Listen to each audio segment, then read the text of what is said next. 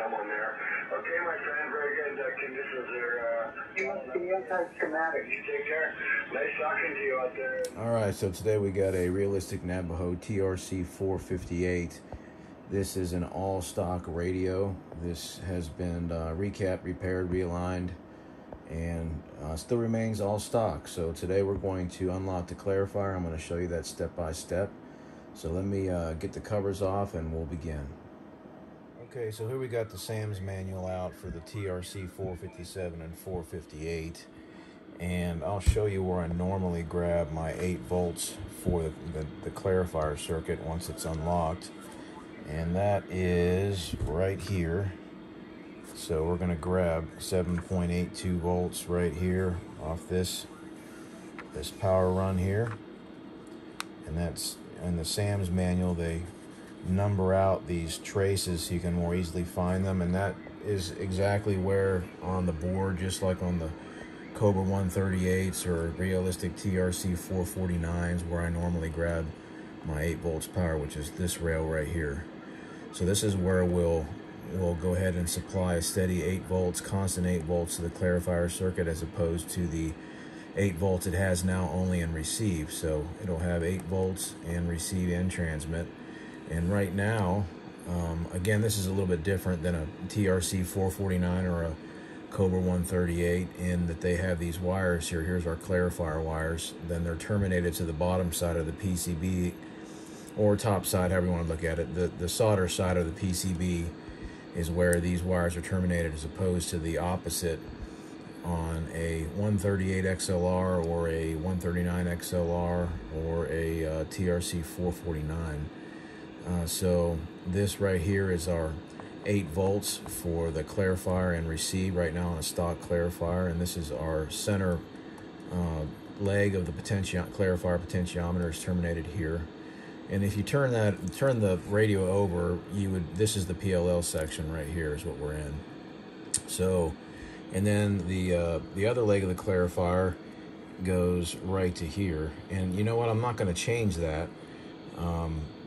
You'll see on the internet, well, they'll say, oh, you got to have a hard ground on the other end of on the other leg of the clarifier, opposite of your 8 volts. But I found on these 138 XLRs, TRC 449s, that's not necessary. I don't ever move the other leg of the clarifier potentiometer from where it originally is terminated to, which is right here. I just leave it alone. So the only thing we're going to do is we're going to lift this brown-white wire here, and we're going to re-terminate it over here onto this trace and get a steady, constant 7.8 volts right there. And then we'll go ahead and mod the rest. So we'll be back after we get this moved. Okay, so we moved our clarifier power source to right here.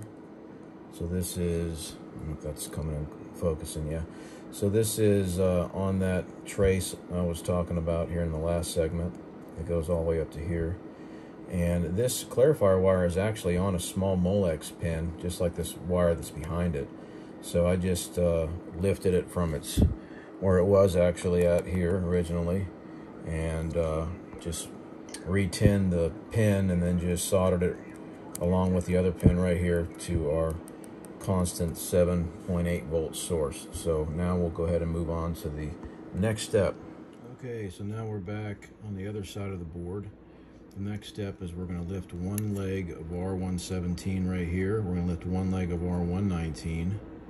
And then we're going to lift one leg of D30, which is on the other side over here, you can see.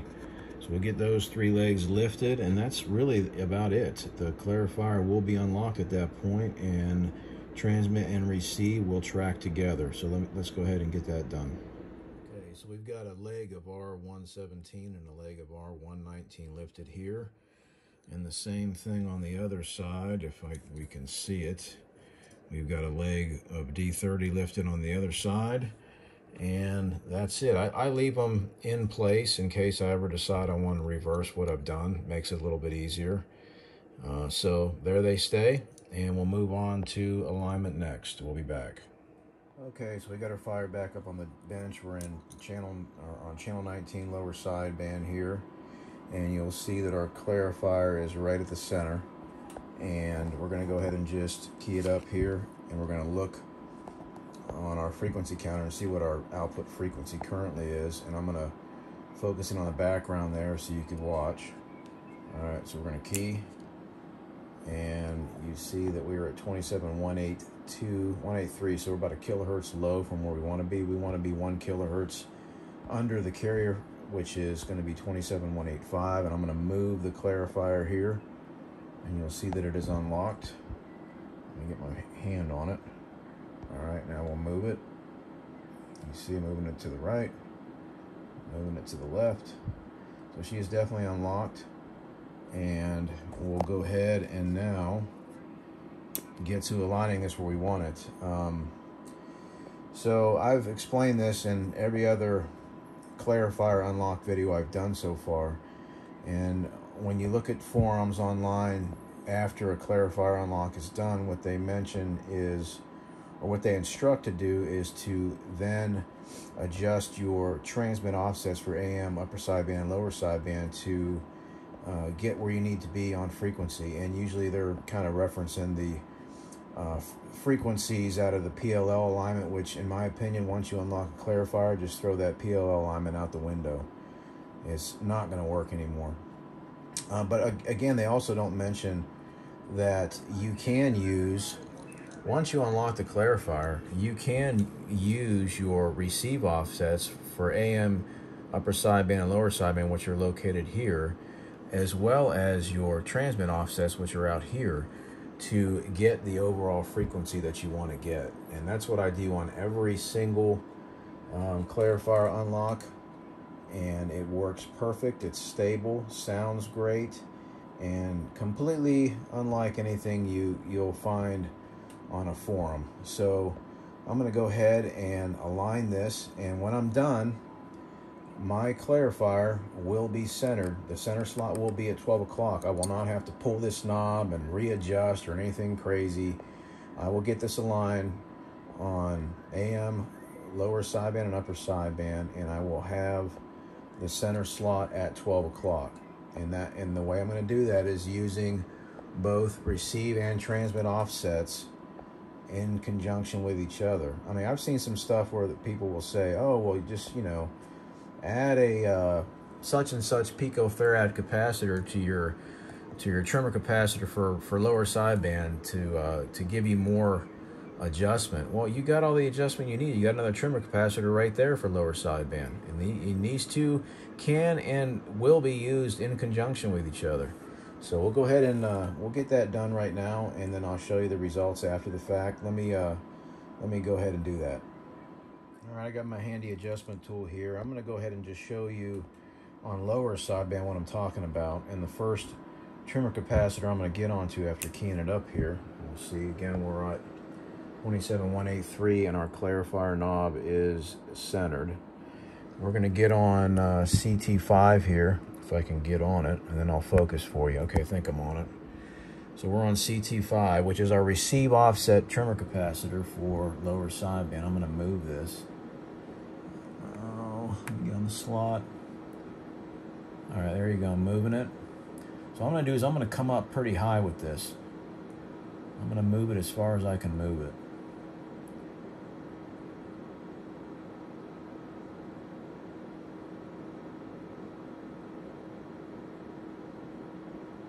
I think we'll go about there. All right, so now I was adjusting the receive offset trimmer capacitor for lower sideband. Now I'm going to get on the transmit offset, which is right here. If I can get on it. Oh my gosh.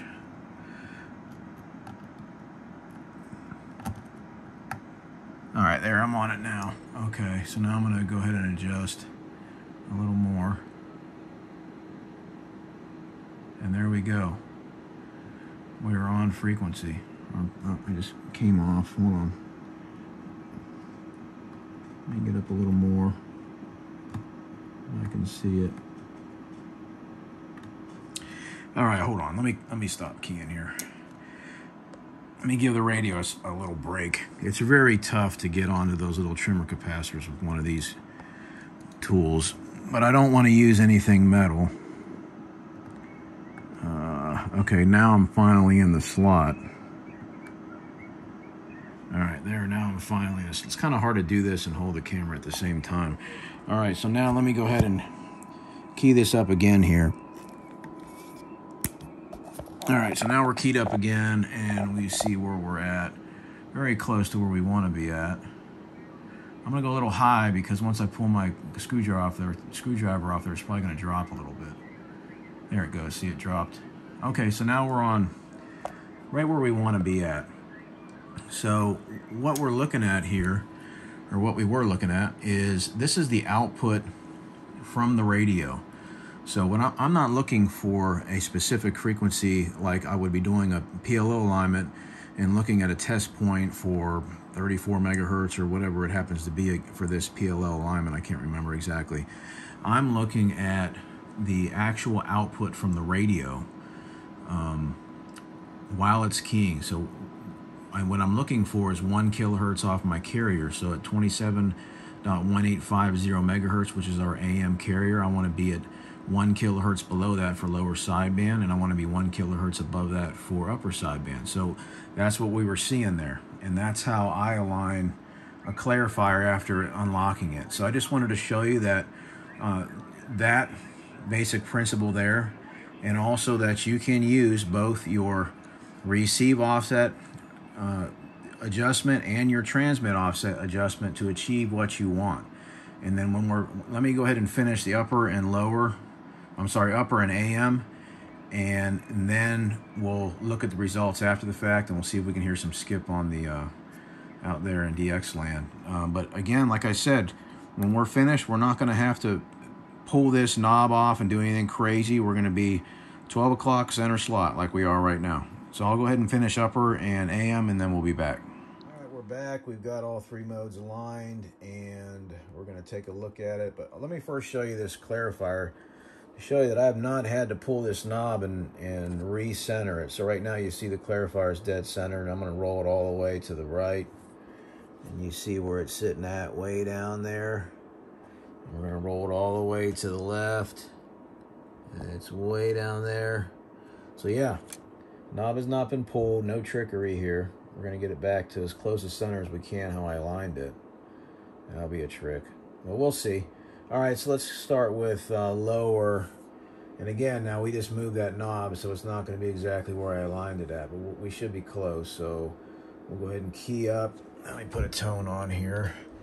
We'll key up and we'll see what she's doing for lower sideband. Let me turn off that. So yeah, we're within 20, so I got lucky there getting it right back where I started at, or pretty close.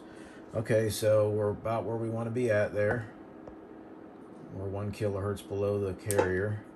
And we'll go to upper, and we'll look at her again.